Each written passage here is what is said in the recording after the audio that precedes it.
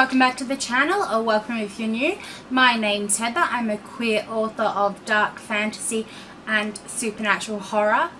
Today I just wanted to give my gratitude to all the wonderful people in my life that support my writing journey and my book loving behaviours, and show you a bit of what I was given over the festive season from all my loving friends and family, just so that you guys can get some ideas. And I'd also love to hear down in the comments what you received for Christmas or whatever festive season you participate in.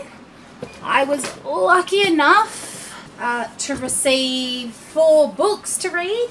So the first 2 I have is Jane Munker's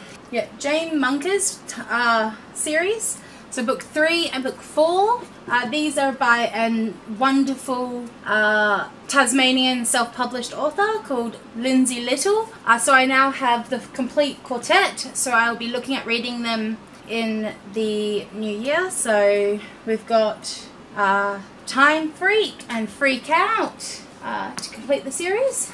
And then I got a book I've been eyeing up, and it was part of the Goodreads Choice Awards, and that is Iron Widow by Xiran Jay Zhao. I'm really sorry if I'm pronouncing that incorrectly. It is a new adult sci-fi, and I know this has a sort of polyamorous love triangle, or as the author has also described it, a love triangle that isn't really a love corner, because the way they described a love triangle is that each point on the triangle needs to love both people equally, otherwise it turns into a love corner. So looking forward to that. And then I have a gothic sort of young adult horror fantasy-esque story, and that's Lakesedge by Lyndall CLisptone. It's about Violeta Graceling, who arrives in a haunted estate. As she escapes from monsters, she knows the terrifying rumours of someone who drowned his entire family when they were a child. So I'm looking forward to getting into both of those. So that feeds my reading collectors sort of fandom stuff. And I got given 2 Harley Quinn pop vinyls. So I have the Day of the Dead sort of Harley Quinn, and then I also have the DC Bombshells Pops with a Purpose. So this is the Bombshell Harley Quinn, and it's raising funds for the Breast Cancer Research Foundation.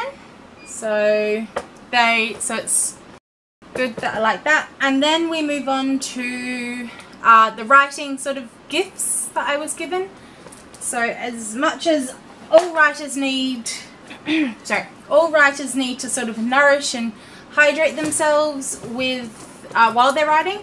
So I was lucky enough to be given these beautiful, I got a pair of these beautiful Holly Christmas mugs to go with some cookies while I'm editing and revising and writing, and some hot chocolates. So they're going to keep me sustained while I write. And then I also was given this beautiful Ryan & Co Candle Makers candle, which is an Australian, West Australian candle company that's handcrafted in the southwest of my state, and it's called Evenings in Margaret River, which is a sort of foresty vineyard area down south. So it's just a really nice soothing scent, so I can sort of build the atmosphere while I'm reading and writing.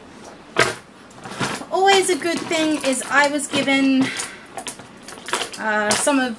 restocked some of my favorite pens from Typo, and these are the Smooth Operator gels from Typo. So I have 3 of those, and some highlighters, so that I can, while I'm editing book 1 in the Twisted Garden Saga, I can get into that. And then I've been eyeing this up for a while, and it's been on my wish list, so I finally was given it, and it's The Severed Moon, a year long of Journal of Magic. It was put together by Lee Bardugo, and it's just got a range of like prompts you write in the book. Some of them are just really quick questions, and some of them are a bit more of a pondering one. So we've got write a story about creating a new great magic.